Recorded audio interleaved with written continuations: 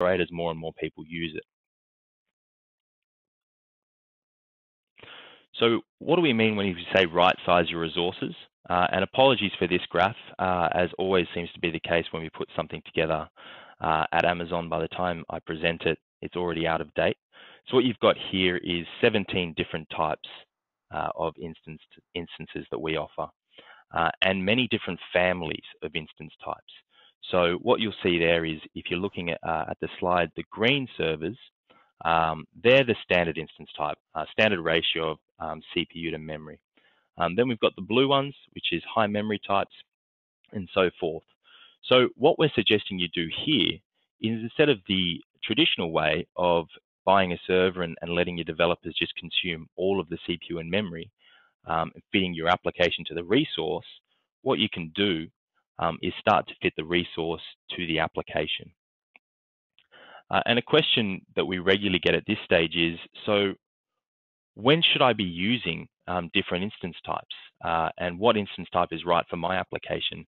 And it's a very difficult question to answer, because every application is different, and even things like SharePoint, it depends on how your users are consuming that application, for example. So the general rule of thumb that I use is, if you can't justify why you're not using the smaller instance type, and there are justifications, absolutely, things like an inability to load balance, a very difficult time scaling up and down, or the absolute mission critical of having enough there when it's needed, and no ability to scale. So there are justifications, but if you can't, then you should be looking at scaling that server down and right-sizing it to the application. So you've started to right-size your application, and then you've right-sized your EC2 and RDS instances to what you need. The next step is thinking about, okay, what business model suits that application. The most commonly used, and I'm sure you've probably all heard of this, is on-demand instances. You pay as you go for computing power. You don't have to pay anything up front. You're renting it by the hour, and it's a flat rate. And you can turn everything off, and less than 59 minutes later, your bill's going to go to zero, and you can walk away.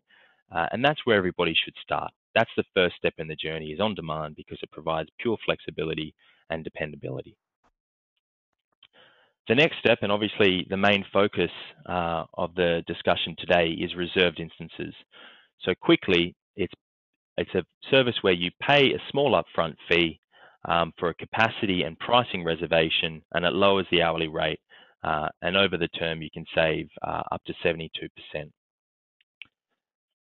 And then finally, the other business model, and this one is only for EC2, not for RDS, is spot instance types. And this is a fantastic opportunity to save more than 90% off your EC2 bill by using what we've stolen or taken or borrowed from the financial services sector, which is allowing supply and demand to determine price. So this is our unutilized capacity pool, and then based on supply and demand, the price is set. Now, a lot of applications should and could be taking advantage of this, certainly a lot more than us. So I encourage you to understand a little bit more about spot, but it is more of a niche case. It is where the application can handle interruption or can take a long time to run. So if you'd like more information on that, feel free to get in contact with me directly or your account managers.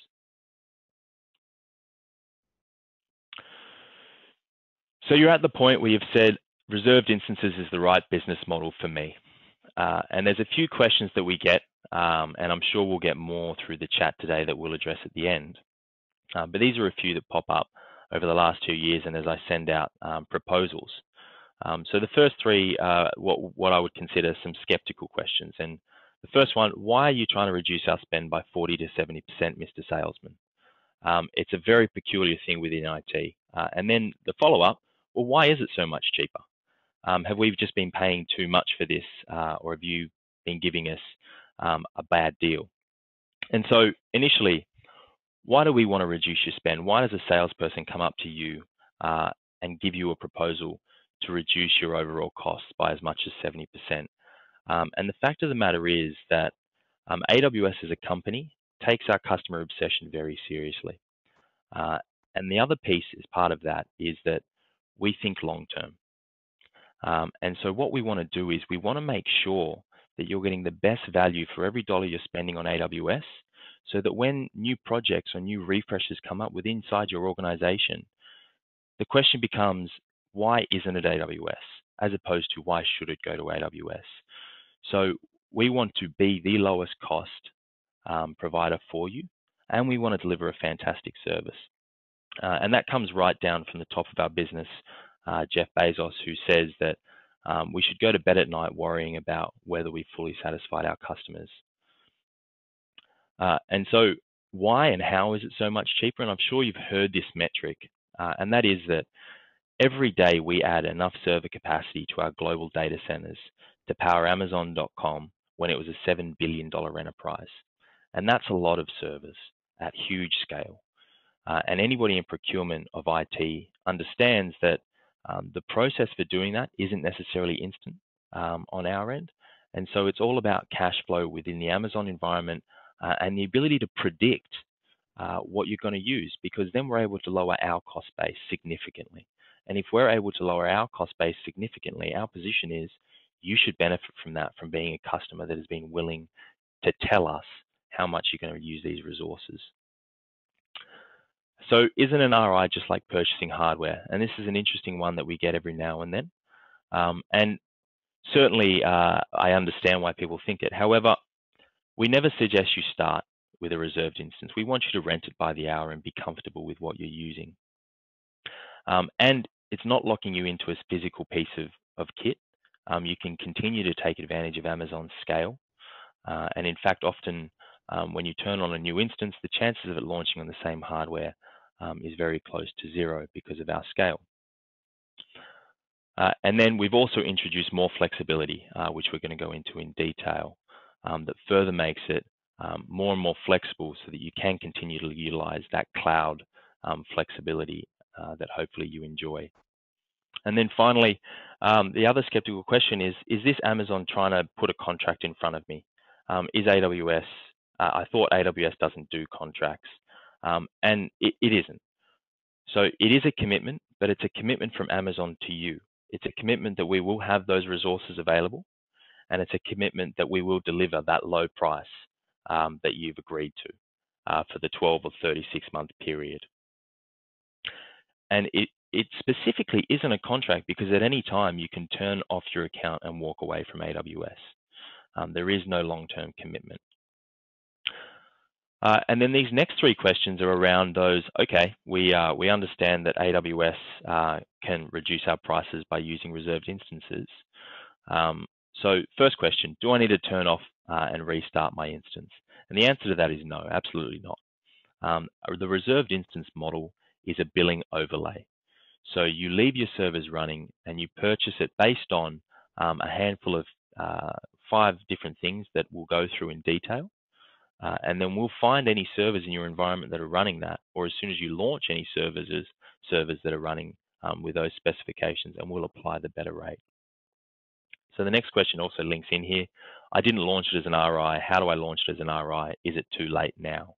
And the answer to that is, again, no.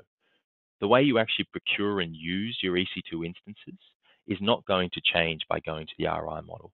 All that you're doing is you're pre-purchasing a certain package or a certain number of instance types, I should say, with certain specifications, and they sit there as that billing overlay, and we'll just scan the environment always, and we'll do our best to optimize the bill. So any servers you run that match those specifications, if you've got an unutilized RI, we'll match it up to that.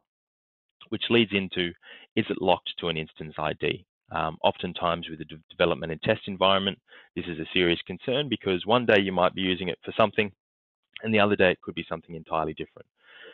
It's not locked to an instance ID. In fact, we never ask you for an instance ID when you're turning on the instance type, when you're purchasing the reserved instances, I should say. So what I've said a couple of times is it's about predictability. It's not about an always-on workload necessarily. It's about being able to say, I know I will have this server on for a period of time over the next 12 to 36 months. And so there's 3 different types of reserved instances that you can choose from. The first of which is called a light reserved instance. And that's ideal for periodic workloads that only run for a couple of days or a few hours a day or whatever it may be. And it's ideal because the break-even point is if you use that server for 28% if you purchase a 1-year or 11% if you purchase a 3-year RI, you'll be breaking even on it. Anything more than that, you'll be saving money, and you're getting the capacity reservation.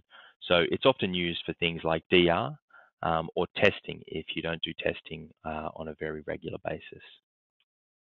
Step up from light is a medium reserved instance, and that's workloads that do run most of the time but have some level of variability.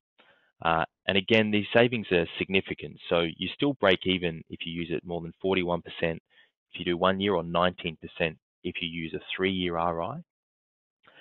And so that might be for your web servers when you're scaling up and down. Or it may be for an application where you know that it's going to run for a period of time, maybe 9 months, but you're not sure if you're going to continue to use it after that.